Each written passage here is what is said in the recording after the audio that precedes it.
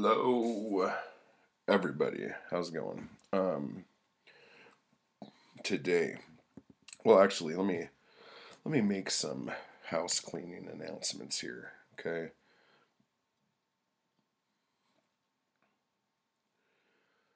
my allergies are horrible.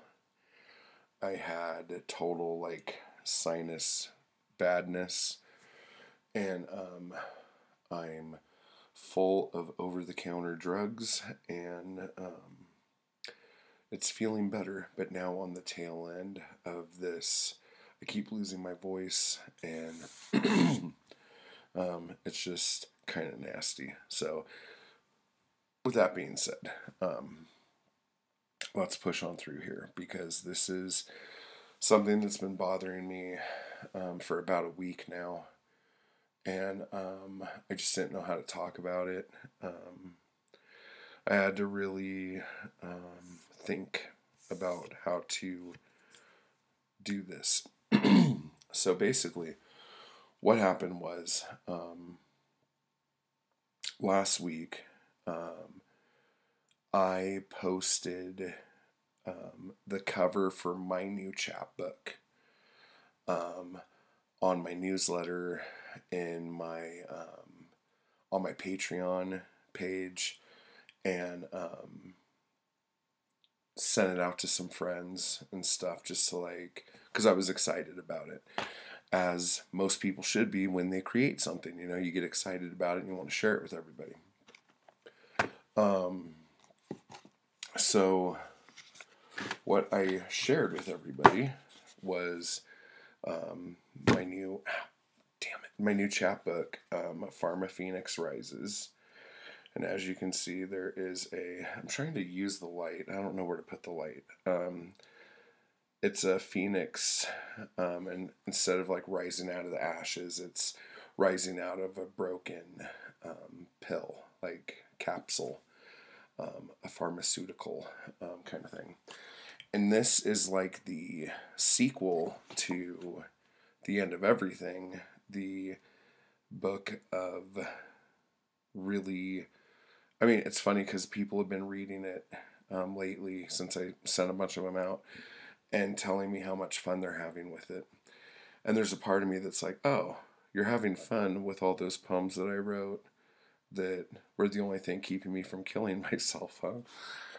So that was just, it's kind of funny how some people take different things from different stuff. The reason why I'm bringing all this up is because I feel like there is a stigma in America still that I thought was long gone. I have made some very controversial movies. I've written some very controversial books. I've had to change titles of songs to have them be put on an album that were gonna be put out in a Walmart store. You know, I have done things that are questionable, let's say. And I haven't got the kind of heat that I've gotten from this. Something that I thought was very positive and very hopeful and very just lighthearted almost compared to this. And so what I'm going to do is, right now I'm going to read a poem out of here called The Robot. And this is what I was afraid of when I knew that the doctors were going to put me on antidepressants and stuff like that. Okay? Life is so depressing and death so permanent. What is one to do? What is one to think? How does one go on? Pills, prescriptions, robotic feelings, that must be the only way. If I go that route once more, I will have to say goodbye to this. When they make me a robot, I cannot write like this. I cannot open my soul, because I do not know my soul. I am not required to. My soul becomes a closed-off hard drive full of data that will remain untouched. That is, until my next break, my next episode, my next system failure. My dose will be upped, sometimes doubled, and in only 3 weeks' time, system override will be complete and I can go on. Without tears, without emotion, without drive. I will once again be a soulless, robotic member of our great society, with a half smile and only these words to remember what it was like to live. Now, that is how scared I was, and how, I knew I had to be on medication, not for me and not for the work I was doing, but because of my family. Like, the people you're with all the time are the people that have to, live through your crap. And that's why I dedicated this book to Zoe, because she lived through all that crap. And I'm sure it was way harder on her to try to be strong and supportive when I was cracking. You know what I'm saying? So that robot poem is like the fear I had. And then this is poems I wrote after I was taking the medication and I realized that it wasn't that bad. That I was able to function. And it took some time because at first the doctors wanted me on so much shit that I couldn't even fucking move. And it is a trial and error to try to find the right dose for you. Like, everyone's going to have to go through this if they're doing medication.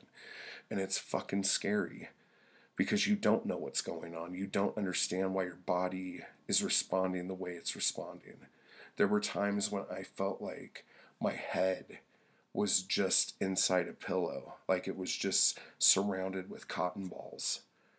And I couldn't function. I couldn't think. I couldn't do anything. And I kept going back to the doctor. And I'm like, look, I'm a writer. If I don't write, I don't exist. Like, I need that outlet. And if the meds you're putting me on keeps me from doing that, just fucking kill me or put me in a fucking hospital, because I need to be able to do this. So through a series of trial and error, we got to a point where I was on something that kind of kept me straight, kept me from crying every time I saw a fucking commercial that had a butterfly in it or something, It was just like, you have to go through all this stuff. So I was all excited about this, and I've been wanting to put this out for a long time, but because of where we were living and the printer situation and all this other stuff, it just wasn't happening. So now that we're here, the printer's up, this is available. It's on my Etsy store now today. There's only 50 copies of them. But I was all excited about this, and I got shit from people for it, and I couldn't fucking believe it.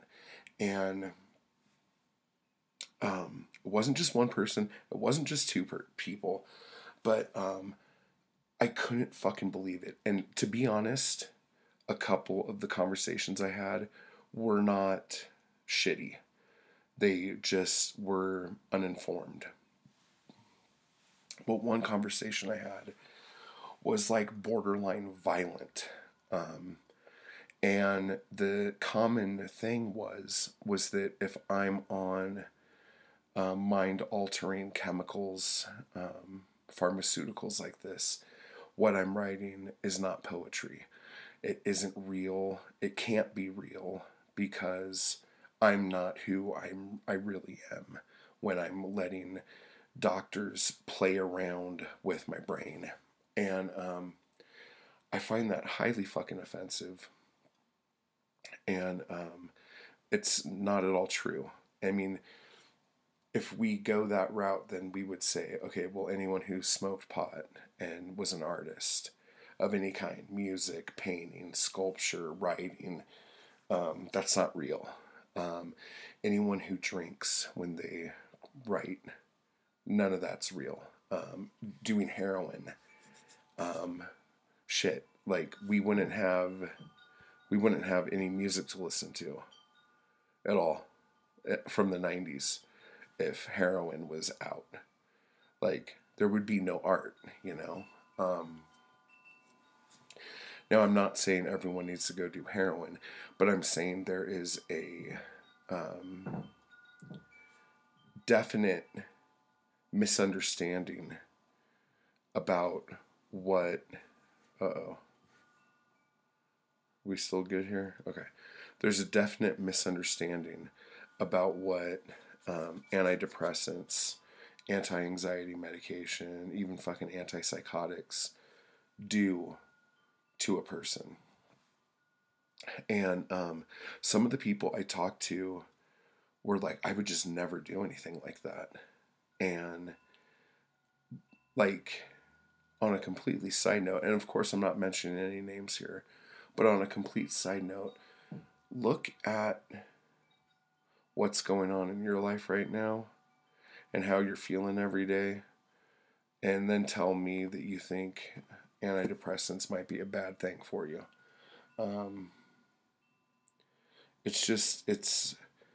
It's really weird. This is supposed to be uplifting. It's uplifting for me. Like, it showed that I was wrong about what I was afraid of. I thought that my life was over, that I would be alive but dead. Okay? And this proved that that wasn't the case. Okay? So, I don't know, like, poetry is very personal. When a poet is writing something, it's a little different than someone critiquing your fantasy novel about dragon thespians or something like that. So when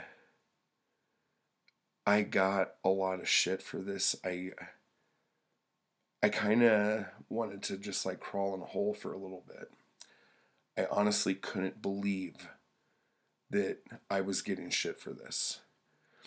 So this is obviously a discussion that has to take place.